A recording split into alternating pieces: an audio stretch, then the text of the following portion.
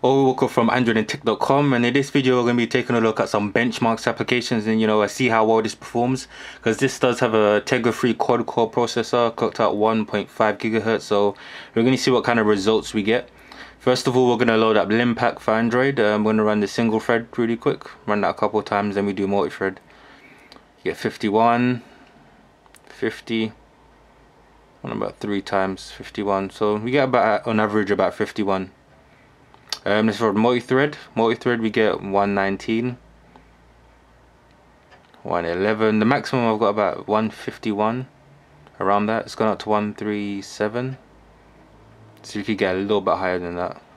And before I did these tests, I did restart the phone, so no other applications should be running in the background. I got about 137, I think was the highest one, 105. See, the results kind of vary from each test. 117. But previously when I done it, the results I got, the highest one I got was 151. That was the highest one I've got. So just to give you an idea of what it's like, we've got 135 there. I'm going to take a look at another one really quick. We're going to open up Smart Bench. We're going to see how that performs as well. Smart Bench 2012, we're going to run it. Just going to see, what kind of results we get at the end. Hopefully this should produce an accurate result. And it does have a quad-core processor, so it should be good. But apparently you could get better results with the new Snapdragon processor by Qualcomm. But we'll see how this is.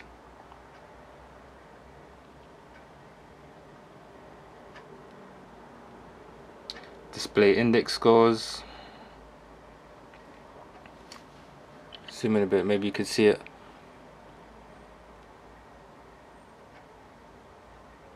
Device, we got 4,913.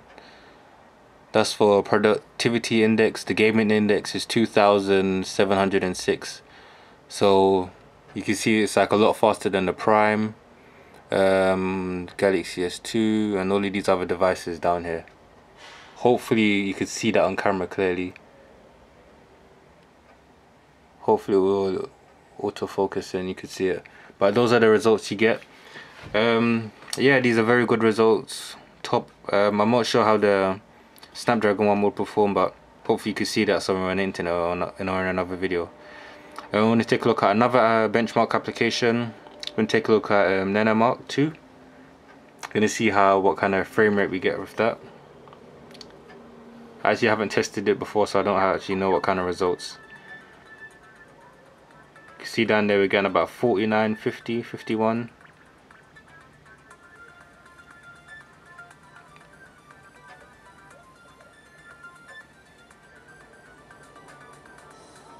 And we're going to do Mark 1 as well, see what kind of results we get on that.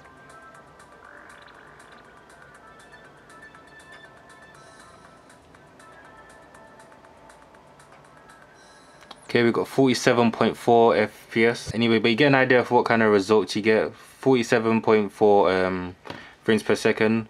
We're going to move on to the next benchmark application, which is Quadrant Standard.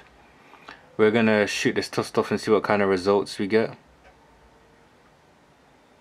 Okay, we're going to run the full benchmark. I believe on Engadget they got around just over 4,000, I think. But we're going to see what kind of results we get with this. Hopefully it will be good. It should be good because it's got a quad-core processor clocked at 1.5 GHz plus an extra core, so should be good.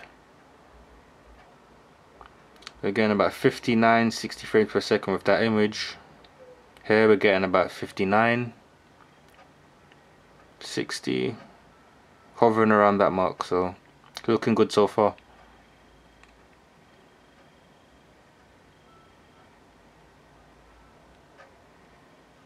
This one, 59 frames per second.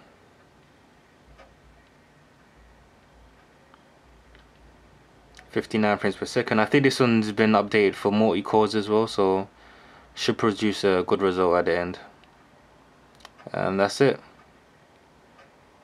See what kind of result we get. We got 4,359, so the results are pretty good. As you can see, compared to like the Galaxy Tab and the Nexus, it actually blows out of the water. Very good results. So you could get to see that good results. Let's go into another benchmark application and see. Let's go into this one. I'm gonna start this up and see what kind of results we get on this as well. Let's go to test and start the test. Okay, so the test is finished and these are the results I got. Up there's 10,120.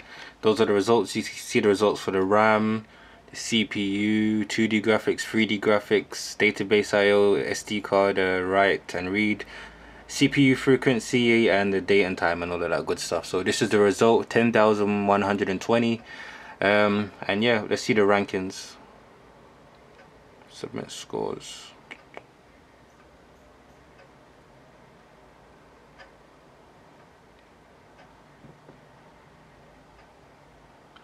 One X 4026.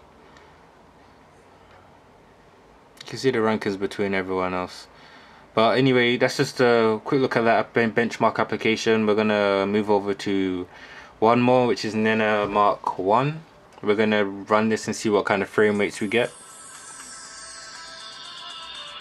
While this is going, if I missed any benchmark applications, you know, one that you might want me to show, just leave it in the comments below and I might do an additional video specifically showing that benchmark application and how it performs. And if you're interested to see what kind of games are available and how it runs on there, I'm going to be doing a separate video showing you how games run later on. So we're going to see what kind of frame rate we get with this.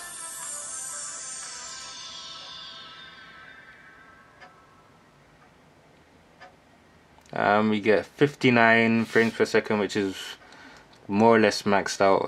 Good results with that.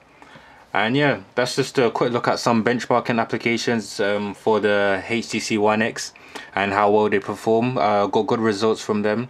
And if I missed any benchmark applications or you might want me to show one, like I said before, just leave it in the comments below and I might do a separate video, like a part 2 video showing some more benchmarks applications if you request it. And yeah, if you like the video, give it a thumbs up. Are you planning on getting one? Are you happy with the results? Leave them in the comments below. And that's about it. Thanks for watching.